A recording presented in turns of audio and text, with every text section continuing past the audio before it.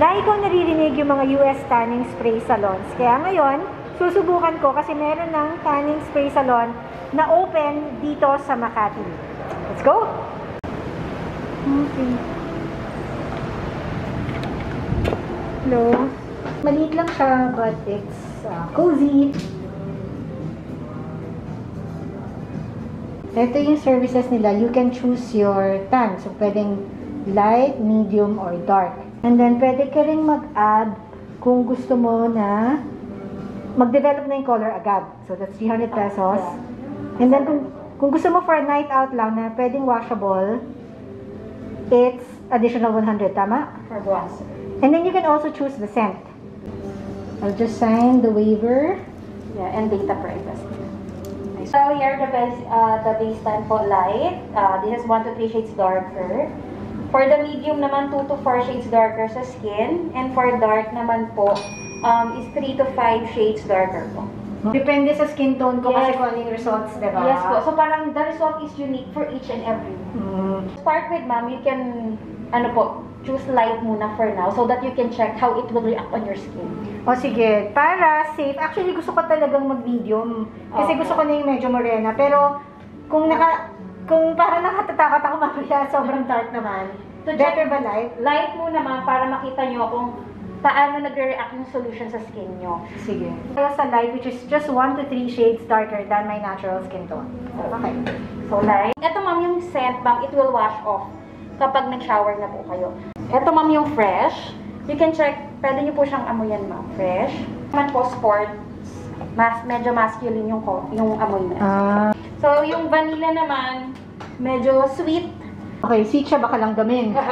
Yung coconut lime. Ayan yung pang beach. Parang coconut. Okay, so far, parang gusto ko yung coconut lime or yung fresh. Opo, yung fresh. At since magbe-beach ako this weekend, coconut lime. Okay, pero ma'am, mawawala siya, di ba? Pag nag-shower na kayo, it will wash off. Alright, sige, okay.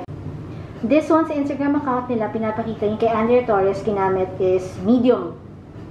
Napansin ko naman na hindi naman sobrang dark yung medium. So, I changed my mind. Hindi na ako magla-light, mag-medium na lang ako, okay? Ang hirap kasi mag-decide, ang daming options. So, parang lahat gusto mong i-try, di ba? Pero only one lang at a time.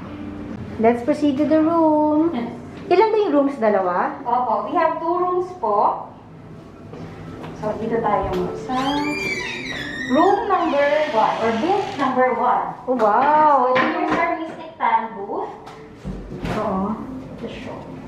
So, dito gagawin yung tanning. But before we proceed sa tanning session, we just have some preparation reminders. So, ma'am, we recommend, ma'am, that you do it, yung face niyo po, clear, matte, and dry. I mean, no makeup, no moisturizers, like that.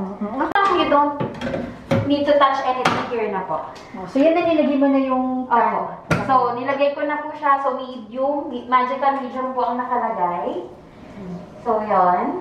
And then, okay, here are some instructions. I have to tie my hair. Lalagay ko itong hair cap.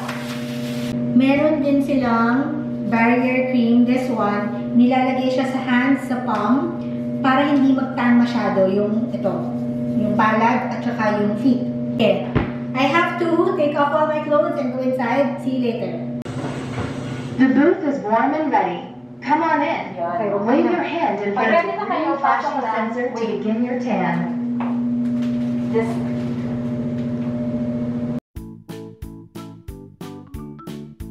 My experience is done. Basically, pumasok lang ako dito sa machine for 6 minutes. A total of 6 minutes. Front and back. Ganun lang siya kabilis, including tanning and drying already. And now, I am done. It was that fast. Right now, I can see na medyo nag-darken ako konti, pero parang golden glow ang labas niya. We will see kung tomorrow ano ba yung effect, kasi yung effect niya mas lalabas in 6 to 8 hours. And yan, may tissue yung paghawak ko sa camera para hindi mag-stain yung camera. Hi guys! Good morning! So, after ko matulog with the tan, eto na siya. I actually slept more than 8 hours kasi dapat 6 to 8 hours lang yung color tapos i-shower na. Pero hindi ko siya nagawa. So, lumampas ako ng 8 hours. So, nagising ako na medyo mas maitim siya sa inaasahan ko. At saka medyo nag-orange siya. But really, completely, it's my fault. Pero okay naman yung pagtulog ko. Hindi naman siya naging distracting. So, here I am. I'm ready to go to the beach. Well, kaya rin kasi ako nag-tan kasi gusto kong tanda ako bago pumunta ng beach. Pero okay naman kasi maganda yung color sa beach.